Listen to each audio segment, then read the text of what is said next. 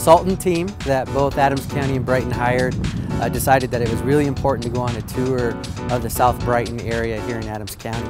Really get out and tour the area to see what it looks like on the ground rather than just maps. It's about time that the city and county worked on the South Brighton area together to really look at the opportunities that are there.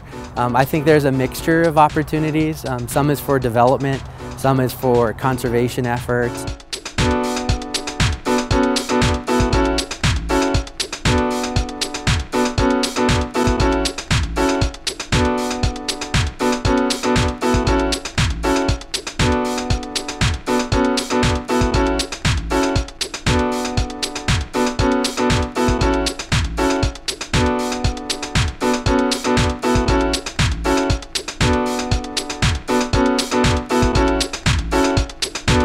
Tonight, just here for information, coming to the meeting to see what is concrete that they're going to lay out.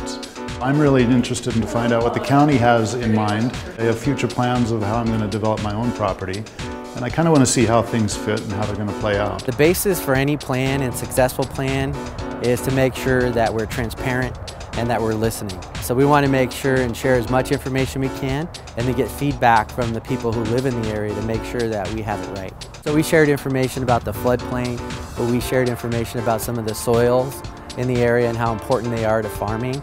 We also talked a little bit about some of the transportation network, and I think that's really important that both the staff in the city and the county and our consultant team and the residents in the area start off with the same information to help shape and inform some of the decisions that we'll have to make with this plan.